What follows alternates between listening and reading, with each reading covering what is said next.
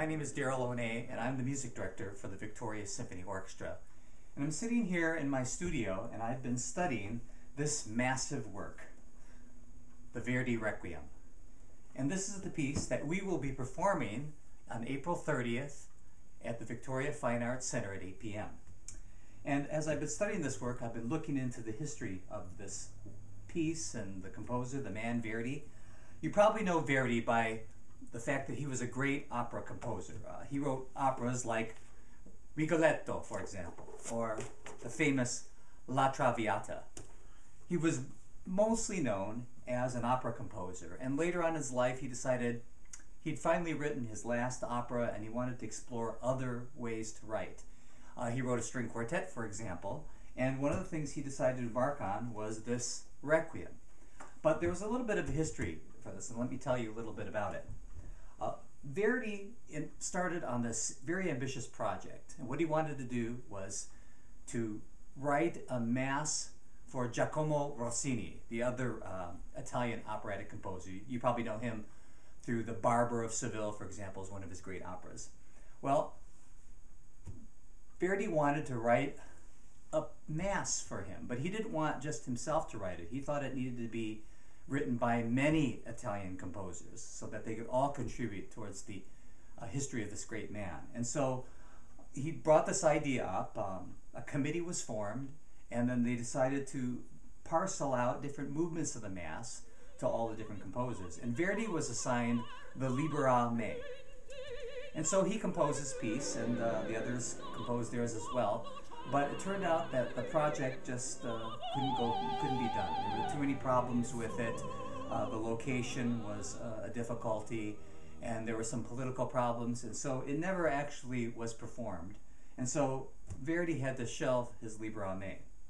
Well, later on, a great Italian writer named Alessandro Manzoni passed away, and Verdi admired this man. He read many of his works. He considered him a quasi-political-like figure.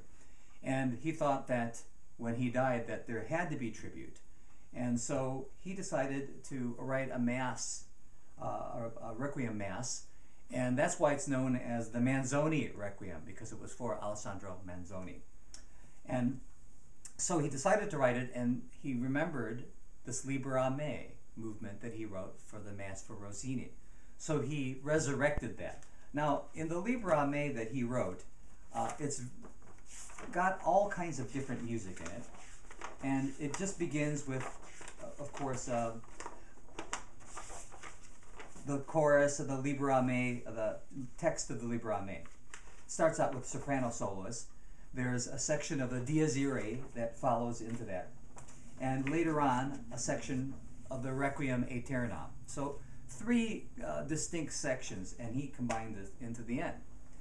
Well, so when he decided to use this movement, he thought this movement could be the reprise for the entire Mass. And so he separated out that Dies Irae and the Requiem and decided to take the Requiem section and place it as a prologue, a beginning, if you will.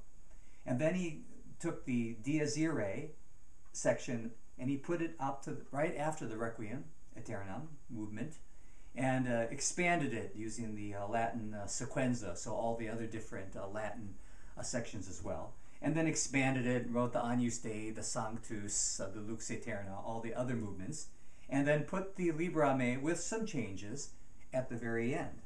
And so he did that and composed his Requiem. It doesn't use a very large orchestra.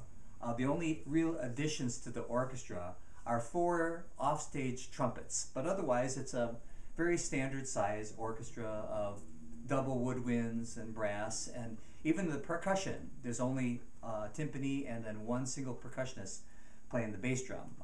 Actually a very famous bass drum part, and you will hear that in the Dies Irae. But that was the history of the Verdi Requiem. We will be performing this piece, as I said, in the Victoria Fine Arts Center on April 30th at 8 p.m. And we will be joined by 4 soloists and a 170-voice chorus. The 4 soloists actually come from Houston. The soprano is Linda McKnight, who's a soprano from the Houston area.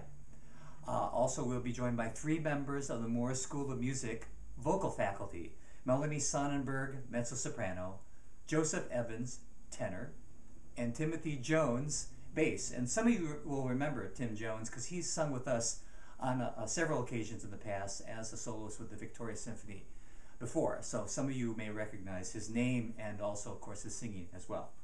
We will be joined by the combined choruses of the Moores School of Music from the University of Houston. And those choruses are under the direction of Betsy Cook Weber and Kelly J. Turner. So we'll have 170 voices, this orchestra, and 4 soloists singing this wonderful work, the Verdi Requiem. So we hope we'll see you out there at the Victoria Fine Arts Center.